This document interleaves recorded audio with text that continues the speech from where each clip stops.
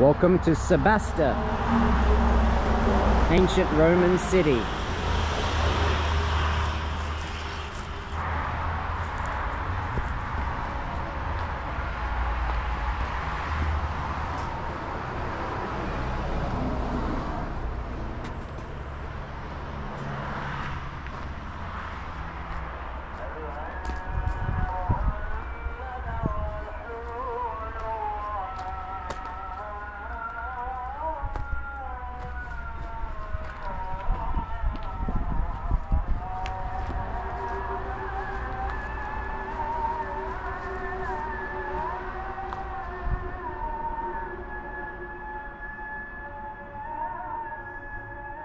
Ancient round structure here.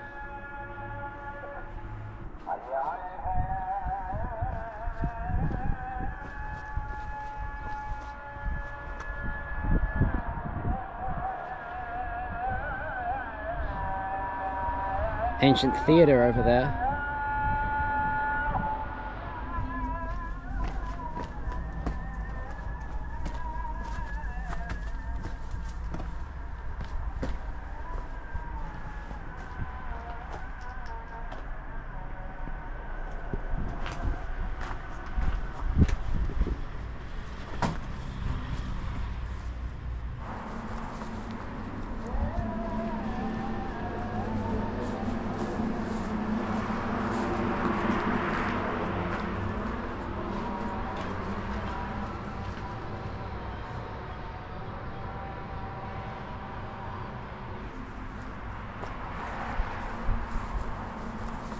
Just quickly checking out this ancient site, and then I'll be heading on to the Roman city of Canle, which is situated around a sinkhole.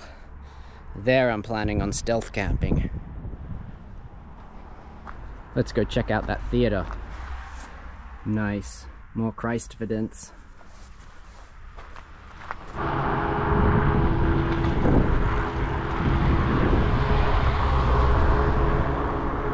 Amazing that this road passes straight through the center of this ancient Roman city.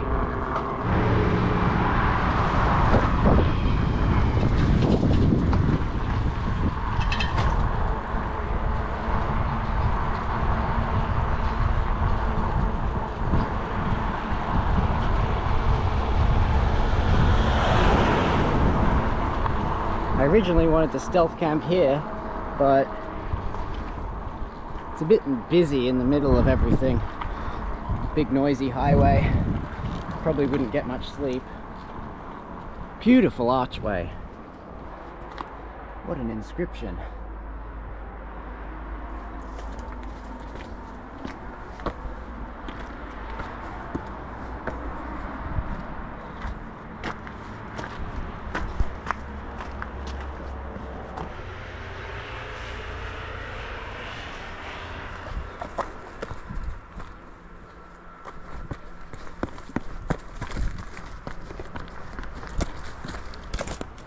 Well, this has certainly seen better days. All we've got is the underlying layer carved into the bedrock. That over there gives you an idea of how the seats would have been layered on top.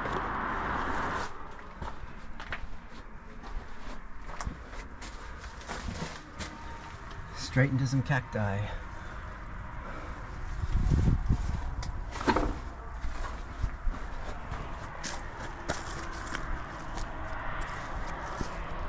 Clearly this has been plundered over the centuries. I think over here they've redone the seats in more modern times. Yeah, look at this, it's concrete. Nice.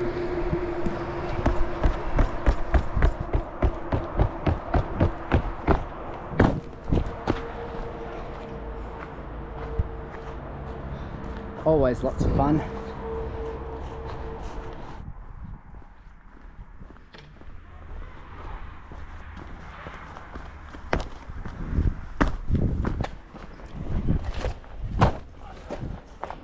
Oh, amazing ancient tiled floor.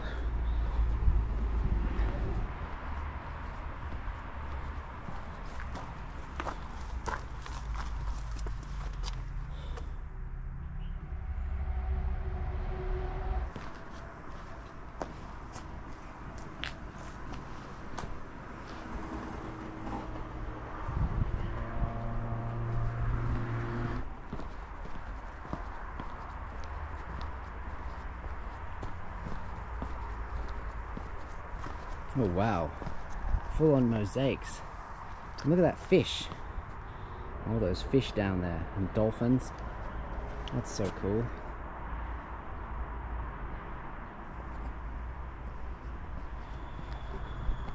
Really can't get over this giant monumental archway. They probably would have continued across here. It's amazing to think. Little niche in the wall right there. Nice Corinthian capital.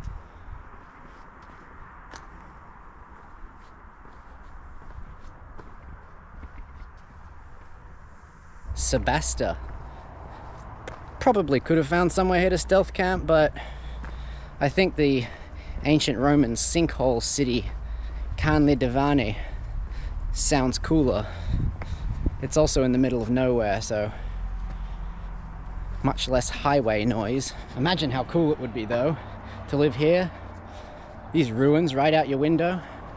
There's houses nestled in around this place. That'd be awesome.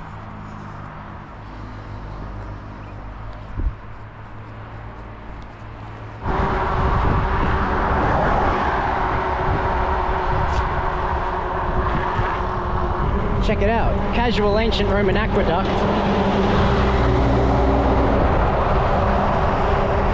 Amazing.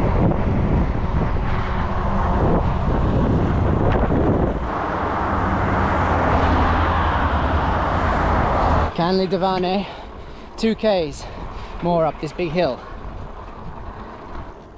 There we go, an ancient structure. We're getting close. 300 meters apparently. Okay, here we go.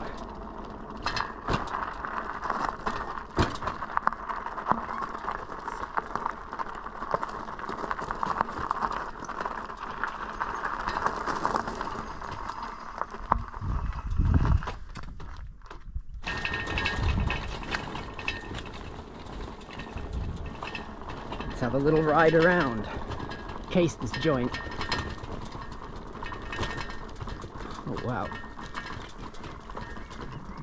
Look at those ruins.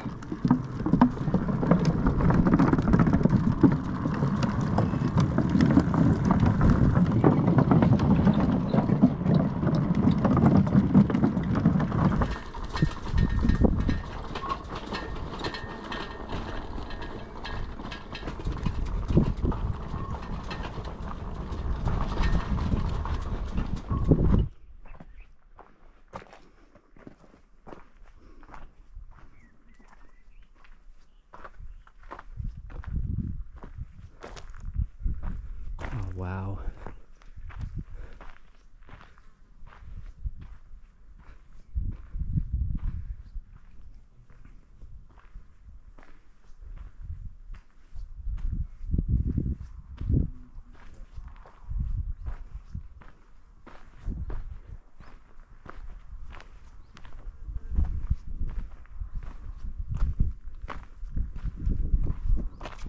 Monumental tomb with 3 plants. Okay, that's oddly specific. There's a lot more than 3 plants around. We'll have to see what they mean by that. Okay, I think this is it. Honestly, I think that sign is supposed to say monumental tomb with 3 pillars, but it says plants for some reason. I guess pillars used to be made of tree trunks, and then they started making them stone when they were sick of temples burning down. So yeah, I can understand. Let's have a look inside.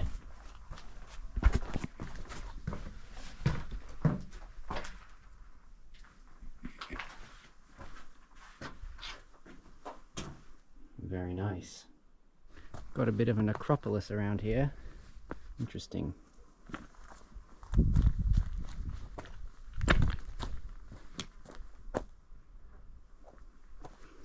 Maybe I could sleep in here. Just kidding.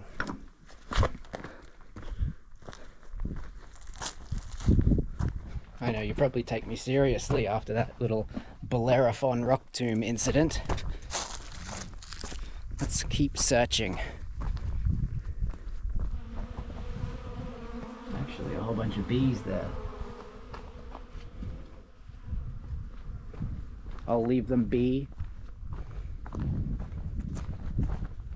There's a very nice looking rock tomb up there. Let me try to make my way up to it. How incredible. This is the tomb of Abba.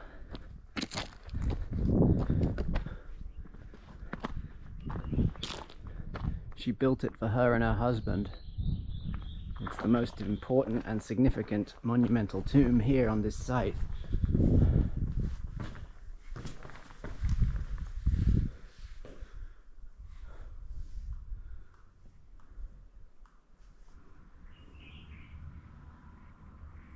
This could be a nice spot, honestly. Serious this time.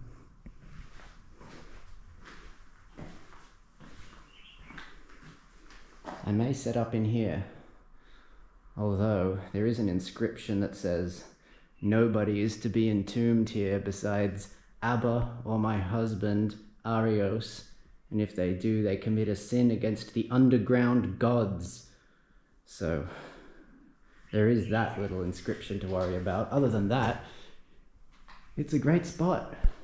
I don't want to sin against any underground gods, though. If you believe such things. But you know, weird juju camping in a tomb. Maybe I'll have a dream about Abba.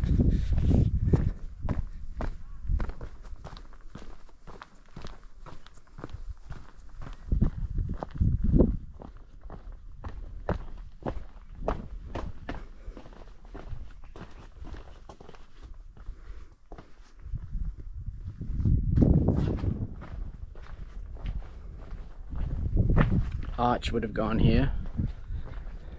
Just that tiny little curved rock at the top indicates it. So great. Now, Canli Divane means bloody crazy, which, you know, as an Aussie, I approve. Bloody crazy, mate. But the reason it's called bloody crazy is because apparently in Roman times they would execute criminals by throwing them into the sinkhole. Which, you know, that is bloody crazy. You can't argue.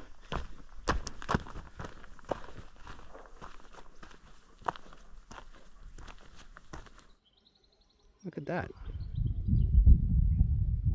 Some sort of interesting relief of 6 figures down there.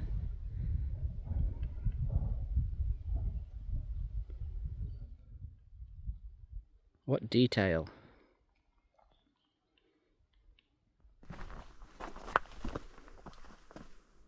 Got a replica of an olive press here. I guess that down there are the vats where the oil would have drained.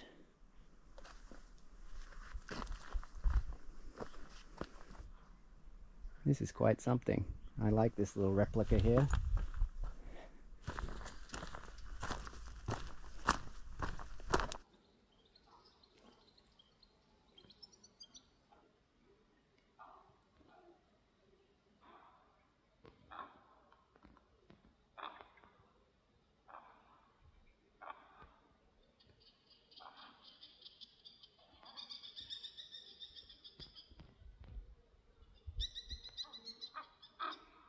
Some kind of bird war going on over there.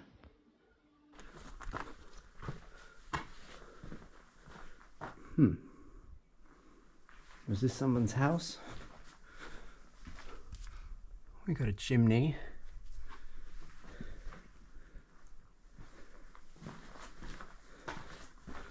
Probably. Oh my. Check this out. Is this some kind of cistern? Certainly looks like it.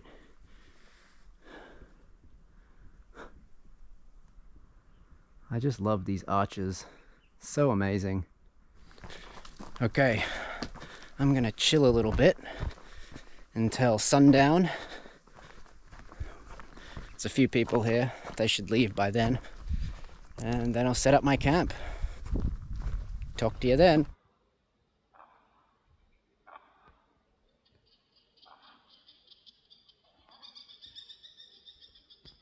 Okay, so I've decided on a location for the stealth camp. Yep, Abba's tomb it is. What do they say? Sorry, not sorry. I don't want to sin against any underground gods, but at the end of the day, I'm not getting buried here. I'm just sleeping, and it's too cool a spot to pass up, honestly. It's just incredible. Moved my stuff in here. Nice. Sun has set, so hopefully no one else is going to be turning up.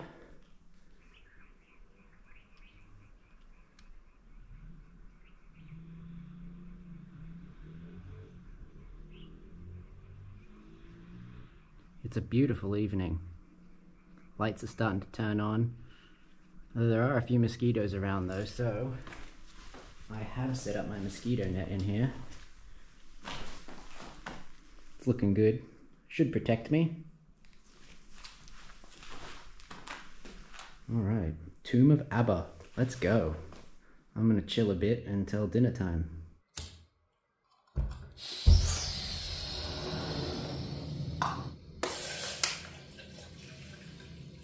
Okay, water's boiling. Got some mac and cheese. While that's boiling, I'm going to chop up this onion.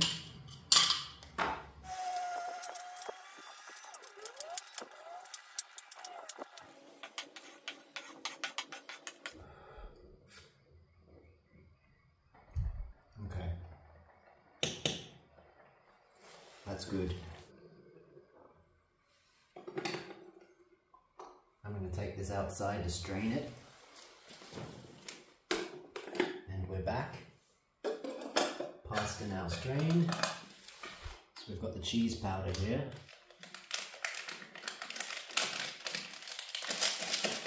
Now the recipe calls for butter, which I don't have, so I'm going to use mayonnaise instead. That should do the trick. Basically make it oily, like butter would. In addition to that, I've got mozzarella cheese, added cheesiness. Got this pack of pre-sliced sujuk.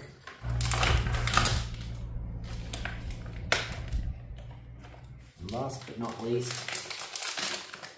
poolbiber to give it a little kick. I've said it before, but that poolbiber is goated.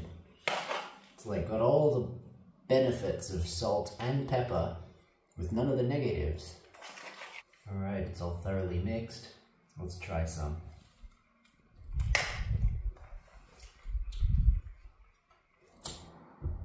Adding all those extra ingredients sort of made it a bit lukewarm, so I'm going to give it a little go over the flames to steam it up and increase the heat a bit. Maybe 2 minutes. Check this out. Doesn't that look great? What a hearty campy meal.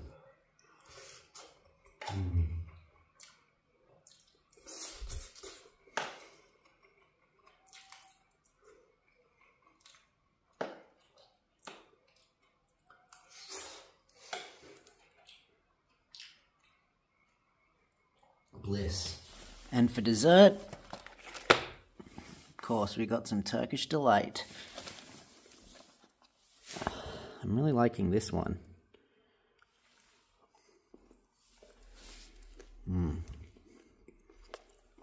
Gotta say, that meal was quite thirst-provoking, and I've only got a small amount of water left. Not gonna hamstring myself for the middle of the night and get dehydrated, so good thing about this Turkish delight is it's the opposite of thirst-provoking.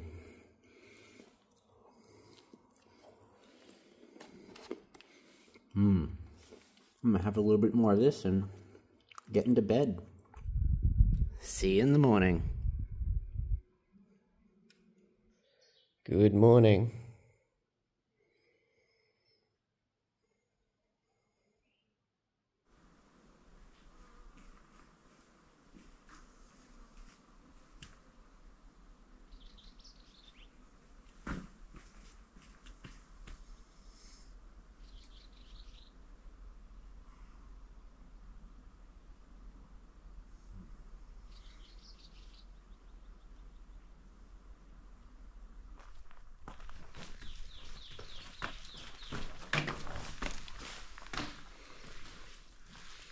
All right, time to pack up.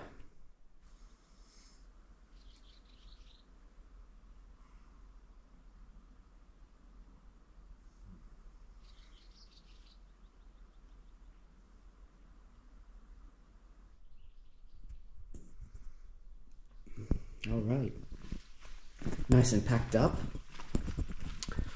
I'm gonna play us out with some drone shots.